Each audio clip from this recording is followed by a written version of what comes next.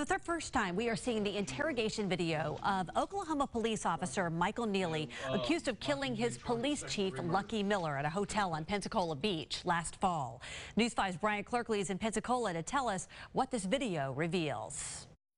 Deputies say there was an altercation between the two men, and Miller ended up dead.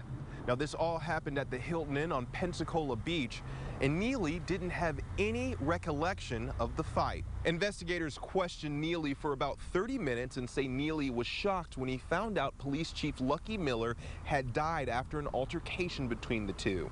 This is video from the interrogation. When the interrogation started, Nealey asked about a homicide and who was dead. Investigators told Nealey he was being charged with second-degree murder, and they were trying to figure out what happened to Mannford Police Chief Lucky Miller. Nealey appeared to not want to speak with investigators. He told them he had nothing more to say. Nealey claimed he did not have any memory of what happened. I would like to know what happened.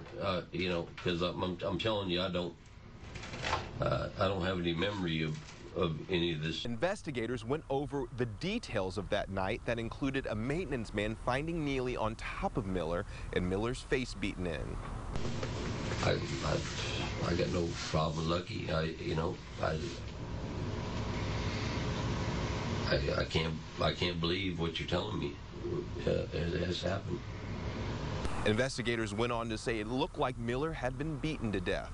Nealey's next court date is February 12th. In Pensacola, I'm Brian Clerkley, WKRG News 5.